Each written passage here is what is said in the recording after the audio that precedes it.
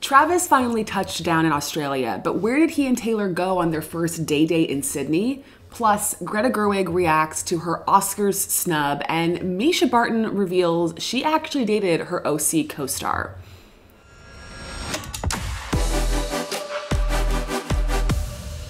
Hi, welcome back to a quick look, a pop culture show where I'll be taking you through the biggest headlines in entertainment and current events. I'm Zoe Jewell, and let's just jump right into the show because, yes, we have more Taylor and Travis news to get into. I'm not saying that this is a Taylor and Travis show, but clearly this couple, this story has taken the world by storm over the last 7 months or so, and I don't see it stopping anytime soon. As I mentioned in the intro, Travis Kelce has landed in Australia. He has joined Taylor on her tour. Thank God. Everyone can take a deep breath, sigh of relief. We talked about it yesterday. Travis had to do a bit of work commitments, but he made it, touchdown. Now, as we all know, or I think most of us know, Australia is like 17 hours in the future, depending on where you are in the world. At least for us here in the States. They are way far ahead in the future. And so Travis touched down in Australia Thursday morning Australia time, but it was more like Wednesday afternoon for us over here in the States. It was really funny how much of the Australian news crews and like shows, and they were all watching this unfold in real time, following his plane as it was landing into the airport, helicopter cameras taking photographs of him as he walked off the plane. They were acting like the president of some major country was arriving into Sydney. It was like that level of focus and attention. And it was even more funny because Travis brought with him one of his very good friends.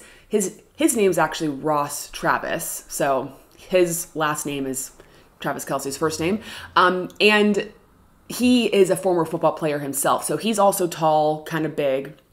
And as they were getting off the plane, the like newscasters, anchors down in Australia couldn't figure out which one of them was Travis. And so they were like, oh, that's Travis. And then I think Ross walked off the plane. They're like, wait, no, actually, is that Travis? They couldn't figure it out. And obviously, I mean, Swifties know who Ross is, but I don't think like the general public really knows who he is. So it is nice that Travis got to bring a good friend with him because we've seen Taylor bring so many of her good friends to Chiefs games over the course of the season and get to enjoy this whole experience with her friends. And so it's nice that now Travis can bring someone along too. And obviously that travel down to Australia is a very long one. So nice to have a friend around. And also Taylor's about to play 4 shows in Sydney back to back to back to back. So she's going to be busy. She's going to have a lot of stuff going on. So it's nice that Travis can have someone to like, you know, go and do stuff with or just hang out with when Taylor's doing her show and then obviously recovering post-show. So as I mentioned, Travis touches down and, you know, jet lag has nothing on Travis Kelce because he and Taylor and Ross and Sabrina Carpenter and some other people were actually spotted at the Sydney Zoo on Thursday. This is funny because Taylor went to the Sydney Zoo the day before, I believe, or maybe it was 2 days before, but she had already gone to the zoo with like her dancers and her backup singers. But she felt like, hey, this is a pretty cool place. Let's go back. It's also probably one of the very few places that she can go. And like, they can kind of block off certain areas and like keep it pretty safe and pretty secure for her. So she's not having to deal with like crowds and crowds of people. But again, helicopters, photographers were getting images of them like feeding kangaroos and looking at all the animals and stuff, which is really fun. So happy they made it down there. Like I said, we are in for a lot of Travis Kelce at the Eras Tour content coming up. I'm sure tomorrow's show we'll be breaking down night 1 of the Sydney shows, what Taylor sings, how Travis reacts. Like we got a lot to look forward to in the coming days, and I for one cannot wait.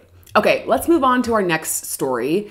Greta Gerwig has reacted to her Barbie Best Director snub. Now, if you've been following this story, if you're familiar with Oscars nominations and just movie news in general, you will know that when the Oscar nominations came out, Greta was unfortunately snubbed. Snubbed might not be the right word depending on how you feel about it, but she was not included in the Best Director lineup. And a lot of people were upset about her omission because not only was that movie very well directed, but it was one of the biggest, most successful films of the year. And it was a bummer to not see her included. Well, Greta has sort of revealed how she feels about it. So she actually told Time in an interview for Time magazine that a friend's mom came up to her and said that she was really upset or like sad that she didn't get a nomination. And Greta actually said, I got an Oscar nomination. Because, which is true, she did get an Oscar nomination for Best Adapted Screenplay, which she wrote the screenplay for Barbie with her husband, Noah Baumbach, another filmmaker. And then she said the mom's friend said, oh, that's wonderful for you. And then Greta said, I know. So I guess all this to say, yes, she didn't get the director nomination, but Greta is choosing to focus on the fact that she did get an Oscar nomination. She was nominated for Best Screenplay, Adapted Screenplay. Barbie got a Best Picture nomination. She went on in the article to talk about how she was bummed that Margot didn't get recognized in the Best Actress category, but like I said, Margot's a producer on the film, so she was technically nominated in the Best Picture category, and they'll all get to be there and celebrate together. And as much as people might be upset about the Greta snub, if you will, Greta's okay. You know, she's gotten her Best Director nomination for Lady Bird. She's gotten a lot of recognition and has had a lot of success in her career. She's made 3 films and they've all been super, super successful. And I really feel pretty confident in the fact that she will win the Best Director Oscar at some point in her career. She's still like relatively young in the world of filmmaking. I mean, when you have people like Martin Scorsese and Clint Eastwood and Steven Spielberg making movies like well into their, older age, Greta, I think she's going to be okay. All right, final story of the day. Mischa Barton revealed that she had a relationship with her OC cast member. Mischa was on the Call Her Daddy podcast that came out Wednesday, and she revealed that not only did her character Marissa have a relationship with Ben McKenzie's character Ryan, but they actually dated in real life as well. Now, I think this was kind of like not a open secret. I think people felt like maybe these two were actually together, but she revealed in the interview that it was complicated, to say the least, because when they started making the show, Mischa was 17 and Ben was 25, which is a bit yikes.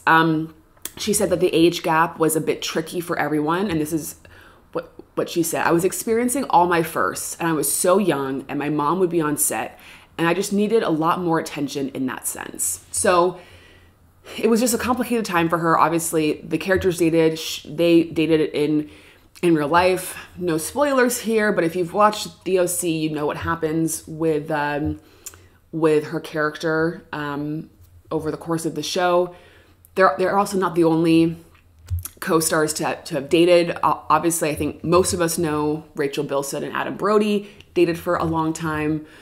But this might explain a little bit more as to why what happened to Marissa ended up happening, because I think we've all known when we've watched TV shows, because co-stars dating is nothing new, but when co-stars date and then they break up, things can get tricky and complicated on set, and sometimes these shows have to make a decision as to who to keep and who to let go. So yeah, there you have it. That is today's show. Let me know in the comments what you think of all these different stories. If you are a Swiftie and you're excited for the Travis, Taylor, Sydney shows that are to come, let me know. If you have any guesses as to what Taylor's surprise songs are going to be, with Travis in attendance? Let me know in the comments. Make sure to subscribe to our channel, follow us on social media, and we'll see you guys tomorrow. Bye.